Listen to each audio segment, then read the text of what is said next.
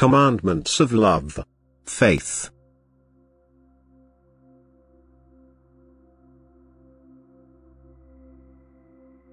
Again and again the divine commandments of love are held up to you, again and again the divine teaching of love is proclaimed to you, and again you are admonished to lead a life of love, for that is the purpose and goal of your existence on earth. But how does it look in the world? Where can unselfish neighborly love still be recognized among people? Everyone only thinks of himself. Selfish love is predominant and people do not remember God's commandments. Love has grown cold amongst people. And this is a sure sign of the approaching end, because unkindness is the evidence that another person rules, that people have fallen prey to him and that everything has left the divine order, whose fundamental principle is love. And where there is no more love, God, who is eternal love himself, will also be eliminated. Where there is no love there will also be no faith in God and therefore also not in the divine Redeemer Jesus Christ, in whom God embodied himself in order to redeem people. And where this faith is lacking there is only ruin and destruction. For the Prince of Darkness reigns there, to whom people who live without faith in Jesus Christ have fallen prey. And he drags humanity down into his kingdom. He prevents every spiritual upward development for the purpose of which the human being lives on earth. But God's love does not stop wooing people's love.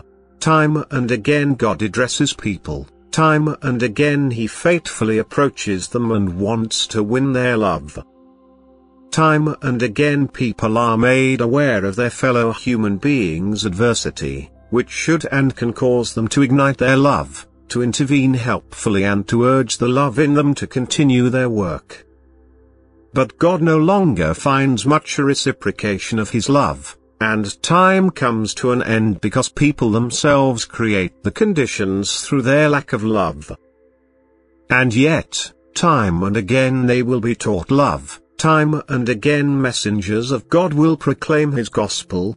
They will preach God's love which never ends and which the human being should strive to acquire, which will fill him with happiness and save him from darkness. Time and again the word of God will be brought to people, for God courts every person's soul until the end. He will not give up anyone before the end has come. He touches all human hearts and seeks to kindle the flame of love in them. For it is still a time of grace and he will still pour out his blessings on humanity in abundance. And everyone can make use of them, everyone can receive unmeasured graces and use them for the salvation of his soul. But he must fulfill the divine commandments of love, for he can only become blissfully happy through love alone. And time and again opportunities will be created for him where he can be active in love. And every person is capable of doing so, because the spark of love is placed in every person's heart, which can therefore flare up if the person wants it, if he listens to what God's messengers tell him, if he remembers his soul and wants to help it to reach the right goal. Yet the human being's will is free and very weakened by the influence of God's adversary. But one can strengthen it. And therefore faith in him is indispensable, and this faith only comes alive through love.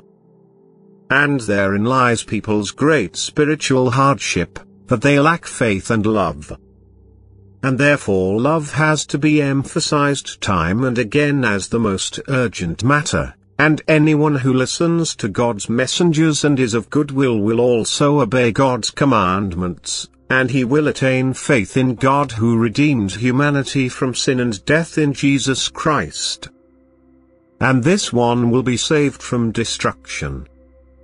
Amen.